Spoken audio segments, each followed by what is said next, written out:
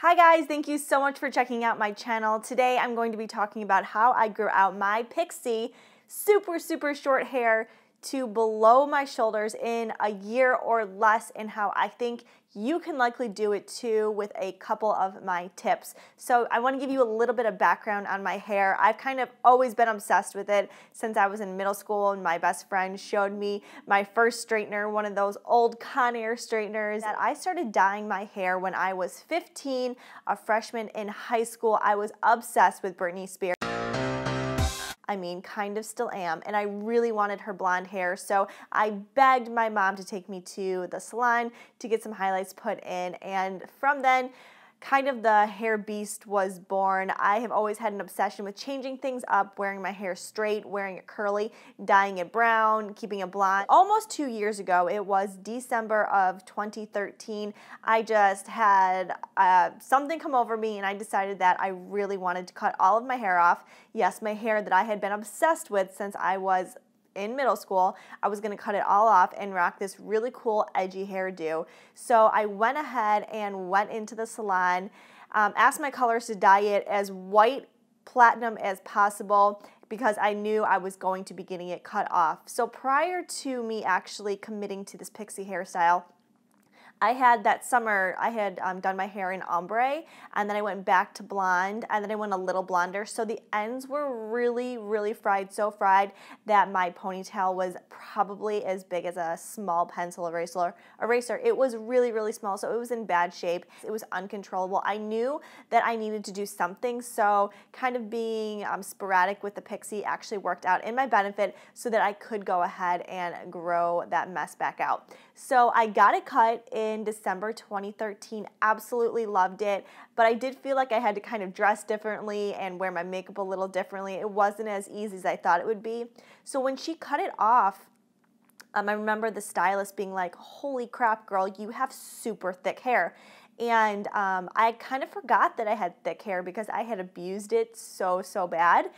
So she had to do a lot of thinning just to get it to lay right. So fast forwarding a couple months with this awesome blonde Pixie haircut, I was just kind of like living this new character, just really feeling it, loving it. And like I said, my hair was dyed platinum. So my stylist, who I've been seeing since I was 19 years old, she lives an hour from downtown Chicago, or her salon was, and so I had to keep going back there just to do these touch-ups on my roots, and I was going to a chain salon at that time. So she told me just to go to the same salon downtown Chicago, that they were really great stylists down here, and just ask them to go ahead and cover up my roots for me. So this is where things get messy with my Pixie cut. I did that, I did her recommendation, went, and the guy actually fried off a big chunk of my hair. And when I went to actually style my own hair, it took me well over 2 hours to just blow it dry because it was so damaged, like kind of sticky and just like horsehair. And I tried all these treatments and nothing was gonna fix it. So I went back to him and he told me, unfortunately, he could not do anything. Awesome, and that my best bet would just be to dye it brown. So I don't know why I was ever talked into doing this. So not only did I have a Pixie haircut, but I had a dark chocolate brown Pixie haircut for months. And I remember just going through like almost an identity crisis, like this is not me at all. A cool blonde edgy Pixie was one thing, but a dark chocolate brown Pixie was something completely different. So I finally found a girl in Chicago because my stylist wouldn't even touch it. She was like, "It is so damaged, you have to just grow that out." But I was determined, so I found a girl at Salon Blonde in Chicago, and she did 3 series of color corrections to my hair, and she got it back a pretty good shade of blonde. But by that time, it was pretty damaged again, and I guess this was in March of 2014, so I had my Pixie for what, like 4 or 5 months at this time, 4 months. And so I guess it was probably down to my chin at this point. So, you know, I rocked it for a couple of weeks. It was really hard to manage. I kind of just kept putting product in it to make it look not frizzy and damaged. And then in June, I went ahead and did my final big cut. And ever since June 2014, I have been growing out my hair, and it's been really interesting at times. Lots of hats have come handy, but overall, I've just tried to embrace the grow out process, and it has gone by so fast. So I wanted to share with you 5 things that worked for me with growing out my hair. So literally my hair, I could barely tuck it behind my ears. It was so short. The front of it kind of swooped over my forehead. And so that was where I started. And actually in June, my hair was a shorter pixie. It was like a shaggy long pixie, shorter than the original time I had cut it. So it was kind of like a wake-up call. So there was a long way of growing to do. So the first thing I did was in that June, I went ahead and I gave it a fresh cut. If it had been damaged, it would have taken such a long time to grow out, and when it would have gotten to the length it is now, it would have looked so just like ratchety. So that's definitely my first pointer, is go ahead, get your hair cut to a healthy length and grow it out from there. Secondly, this is going to kind of seem backwards. Don't cut it all the time. If you go ahead and grow your hair out from a healthy state to begin with, you are not going to have to cut it all the time. I can hear hairstylists all over cringing that I'm even saying this, but it's true. I literally cut my hair every 3 to 4 months instead of every 8 weeks. When your hair is so short, like those extra couple of weeks really do matter, and so that's what worked for me. I would go in, I would get the back of my hair trimmed because I was definitely getting that weird pixie grow out mullet look. Lots of hats came in handy during that time. Then, this sounds a little weird, but I stopped washing my hair all the time. I obviously still showered. Come on, I'm a personal trainer and I'm obsessed with working out, but I stopped literally taking shampoo and washing my hair all the time. I would stretch it as far as possible.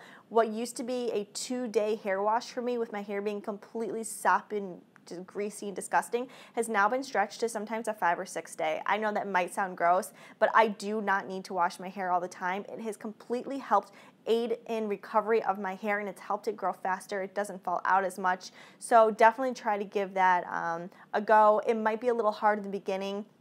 If you're someone who washes your hair every day, start trying every other day, then push it to every 2 days and every 3 days, and it'll definitely work for you. You will feel that like greasiness. Just put a hat on, take some dry shampoo. That was my best friend. Put it up if you can, put a headband on. Whatever you need to do to stretch out that shampooing is going to work. It worked for me. Next, I have a really good diet and I drink a lot of water. I'm not sure if this actually helped me grow out my hair, but I'm pretty convinced. I eat a lot of green veggies and I drink maybe a gallon of water every day. You just have to think about all of those. Think about your hair almost as a plant. It needs those nutrients to grow. So same thing, like, you know, with your hair, I definitely focused on a very healthy diet, especially being a personal trainer, and it just has seemed to really aid in the complete recovery of my hair. It is so thick. It's almost too thick. The other day I complained about how long it took me to blow dry my hair. I never thought that I would hear that day again, but here it is.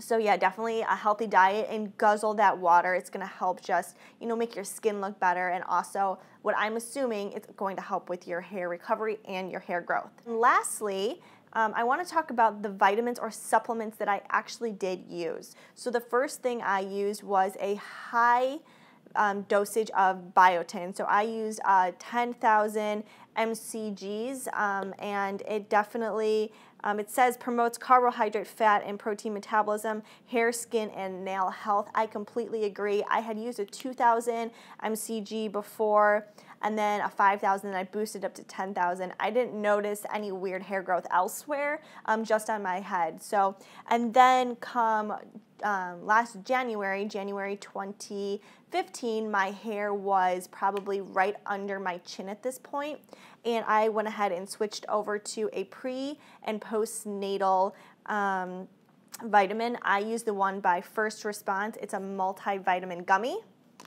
And I got it, honestly, because it's a gummy, and it's just like this little bit of treat in heaven for me in the morning. I take 2 of them at the same time every single day. I've been on them since January, and honestly, since January, my hair has just, I mean, gotten so long. It's well past my collarbone at this point. And like I said, it's just super thick. There's not a lot of breakage, and I do highlight my hair, and I really have not had any problems.